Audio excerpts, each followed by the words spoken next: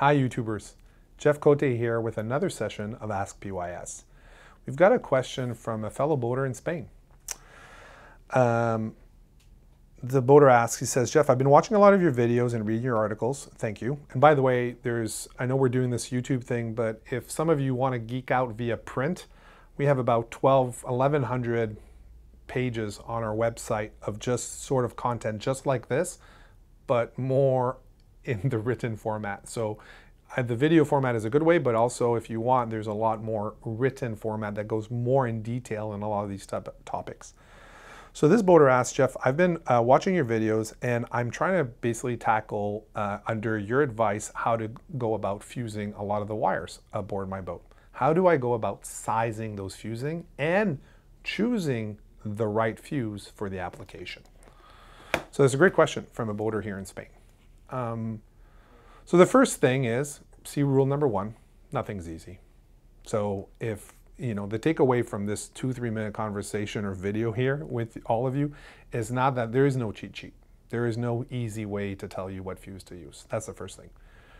So what we do when we fuse a circuit on a boat is we start with the manufacturer's manual. So if you're going to install a VHF, you're going to install anything on your boat, a fan, it could be a water pump, it could be an inverter, it could be any electrical appliance that requires electricity to operate. The manufacturer is actually going to be very, very specific on the type of fuse and the amperage of fuse that they want you to use. So the first part, which is hard, is actually figuring out what are all the appliances on my boat, taking that and making sure you have a manual for those appliances. And in the manual, the manufacturer will actually say, I want a 7 amp fast blow fuse for this circuit. I want an A&L 200 amp fuse for this circuit. Or if it's a windlass, they're going to say, I want a 80 amp thermal circuit breaker for this circuit. So fuses come in all sizes and shapes.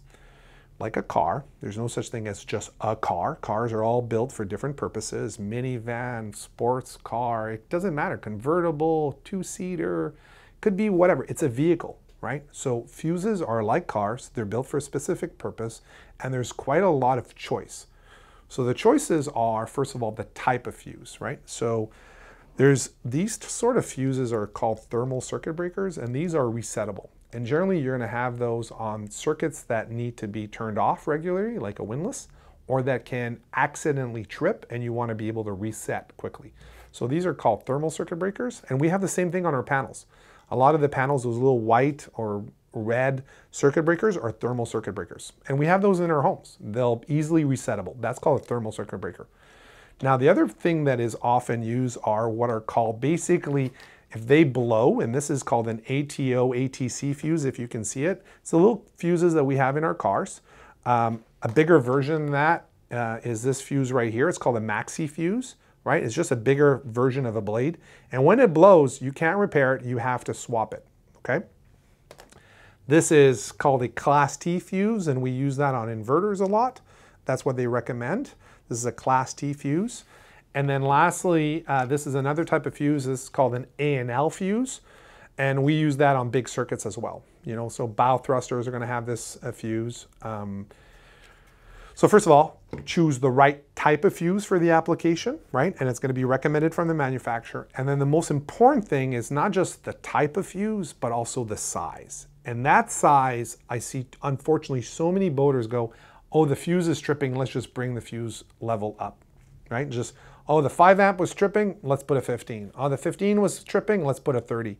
And I've seen boat fires where the fuse was tripping for a reason, and what they did is they put a bigger and bigger fuse, and then what happened is the wire wasn't able to handle the overcurrent that was happening, and the wire caught on fire. So if a fuse trips, you have to ask yourselves as a boater, why did it trip? Was it a bad choice of fuse, or is there a problem between the battery and the appliance? And as I increase the fuse size, will I be causing damage to any loads? The other thing to consider is when you're sizing a fuse, you're sizing it for two things. One is the appliance, right, which the manufacturers are going to tell you.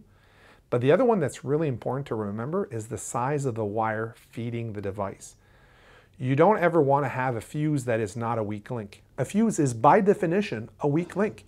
It is the one device in that circuit that should blow first.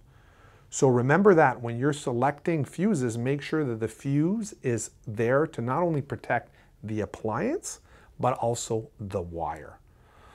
And choose the size of that fuse based on the ampacity that the wire can handle. And there's all these tables that are out there. And I know it takes research, but remember, we educate first and then do.